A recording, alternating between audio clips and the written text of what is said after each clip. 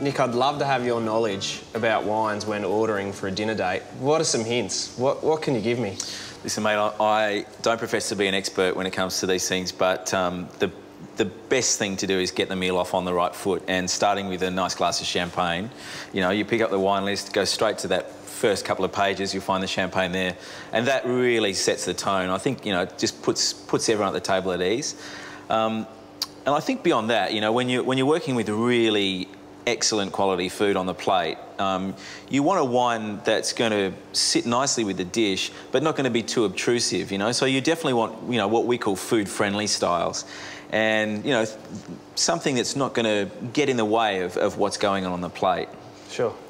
In terms of food, what do you think? Are there some rules about what you would order on a first date and what you wouldn't, you know? Like, I don't know if there's things about not ordering things on a first date, but definitely on a first date you want to take someone, I mean, somewhere like an in-season degustation event would be a great place to take someone on a first date, I think.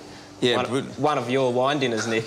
Well, yeah, they're going to have a good time. We know that's going to happen. But I guess that takes probably, if someone was going to come to you know, one of these degustation events, then the stress of ordering is kind of taken away. Yeah, that's right. You know the food's going to be good. You know the wine's going to be good, and they can just sit back and enjoy themselves. Yeah, that's right. The job's been made easy for you then. Yeah.